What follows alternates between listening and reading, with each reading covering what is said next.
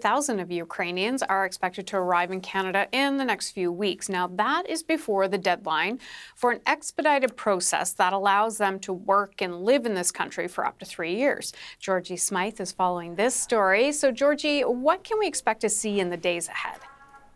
Well, it's a very busy time for Ukrainians who are in Canada or who want to be in Canada that have already been approved to travel here.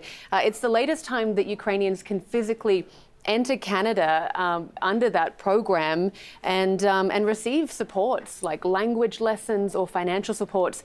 We know that more than 1 million Ukrainians applied to come to Canada under this program. About 960,000 were approved and about 250,000 have physically arrived here. So it's that group of people that have been approved that haven't yet arrived that the government is expecting or anticipating that they could arrive here, though no one's really sure how many people that could be.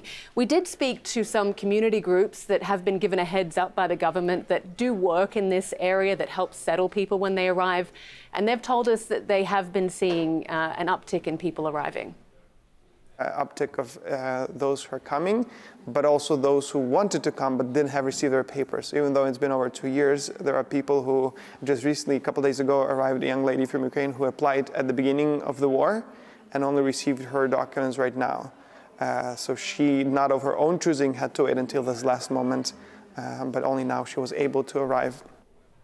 So Ukrainians that do arrive after March 31st can still come into Canada. It's just that they'll be treated like any other foreigner. So they'll have to provide more paperwork, there'll be more requirements, and it'll just generally be harder to travel here. And Georgie, you mentioned there are already more than 200,000 Ukrainians here in Canada. What happens with them? Yeah, so the March 31st date is also significant for them as well. That's the date that they need to extend their visa to stay further in Canada as well. So an additional 3 years for people perhaps that have that visa approved up until March 2027. So, you know, an additional amount of time in Canada. But for people we spoke to, they were hoping that maybe there might be something longer term for them. I want to stay. For sure, I would like to stay. I love Canada. I love energy, you know, of humans, and I love, you know, natural and you know, weather is not so bad actually, you know. We'll try to apply for a work permit to get another one for 3 years. But another in same time, I will try to apply for a PR card, because you know, when you have a permanent resident status in Canada, it looks like you are human.